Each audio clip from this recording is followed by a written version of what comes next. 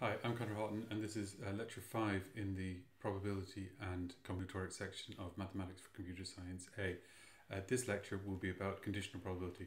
Conditional probability is fairly straightforward after you've looked at an example. So the Booker Prize was announced a couple of days ago, so I thought I'd take an example about prizes.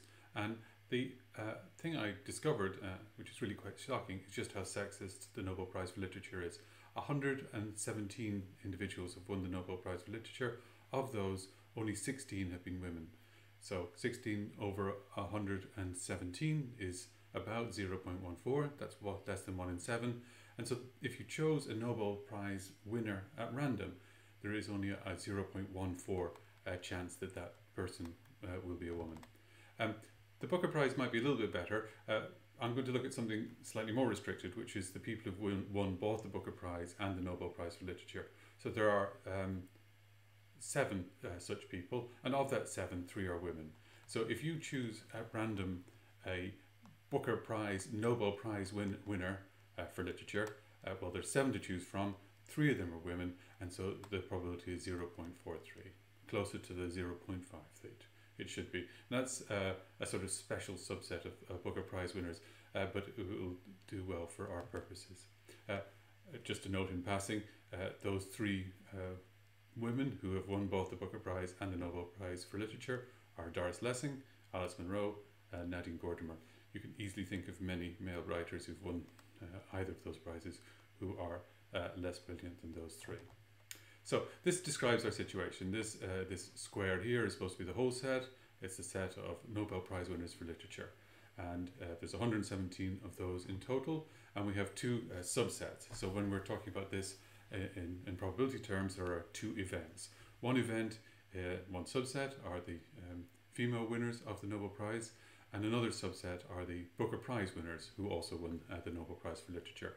And there are 16 women, 7 Booker Prize winners, but there's an intersection. So this the union of those 2 sets takes up 20, and so there's 97 Nobel Prize winners who don't belong to either the woman subset or the Booker Prize subset. So again, looking back to what we learned about probabilities, we're dealing with events here. This is the event of being a woman.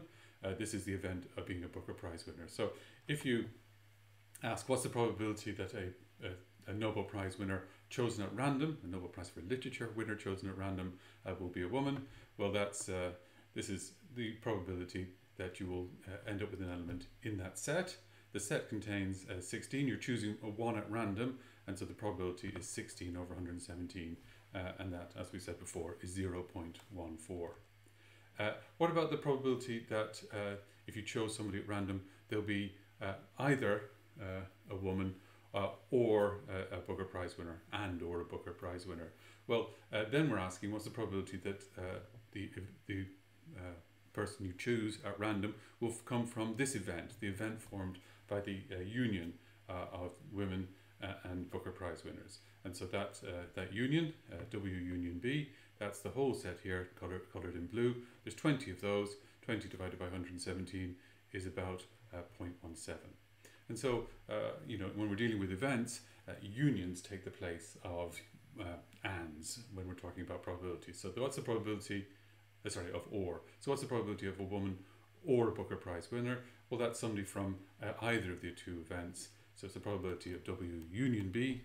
To remind you, this cap symbol is union, and that, as we just said, is 0.17. Here's the much more exclusive. This is the intersection. So this is to be in this intersection, the prize winner has to be both a woman and a Booker Prize winner. That's what the intersection means. It's points that have both the properties. And so the intersection is the same as and. Something in the intersection belongs to both events. So the event of being a woman and a Booker Prize winner, in other words, the event of being in W intersection B covers these 3 people here, and so the probability there is 3 over 1.17, which is about 0.03. Now, what we want to talk about today is what happens if you know that the prize winner is that the Nobel Prize winner you've chosen is a Booker Prize winner. In other words, you know that the winner you've chosen is in this circle here. Then what is the probability that they are also a woman? So what we're asking is, what's the probability that you have picked a woman, given that you've picked a Booker Prize winner? That's the conditional probability. Now we'll see we have a mathematical symbol for given, but for now let's use the language. So what's the probability of W given B? You know that you've chosen from B. You want to know the probability that the point you've chosen from B is actually in the intersection of B and W.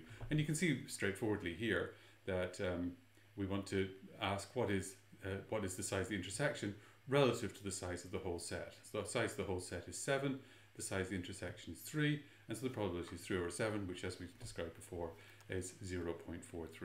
So that is the probability of W given B. And this is the mathematical language for it. It's the conditional probability. The conditional probability, so if we have two events A and B, then the probability of A given B, in other words, the probability that if you are in the event B, you are also in the event A, well, that's the probability that you're in the event A and the event B, in other words, the probability of A intersection B divided by the probability of B. So here we've replaced this, what we've just called given before, with the mathematical symbol, this upright line, and we've defined this new object, the conditional probability. The probability of A conditioned on B, or given B, is the probability of A and B divided by the probability of B. And we can go through the calculation we just did again in this case. So the probability of W given B, the probability of a woman winner given that they're a Booker Prize winner, is the probability of W intersection B, which is this thing here, which is 3 over 117, divided by the probability of B, which is the 7 over 117, which as before is 3 over 7, which is 0.43. So you can see that what we're doing is we're working out what this is as a fraction of the whole event. What the intersection is a fraction of the whole event. Before, we just looked at the number of points in this intersection and the number of points in the whole event. That relies on us dealing with points, etc. A more general way of doing it is to say how big is this intersection relative to the whole event. And the way that we measure the size of things, events inside a probability space is with the probability. So we are asking how big is this area here? Well, we'll measure that area as the probability of W intersection B relative to this area here, where we're measuring that by the probability of B. So this definition here performs the normalization. How big is the intersection relative to the set? And as you can see, it gives us this 0.43. So finally, before we stop, we can multiply across the rules. So if we multiply across by the P of B, we get that A intersection B is the probability of A given B multiplied by the probability of B. And that makes sense. That says the probability of A and B, well, that's equal to the probability of B and the probability that given you have B, you get A. So you can see how sensible this definition is. The probability of A and B is the probability of B, then given that you have B, the probability that you get A. So that's it, quick lecture. I'll do another lecture with a couple of examples. Thank you very much.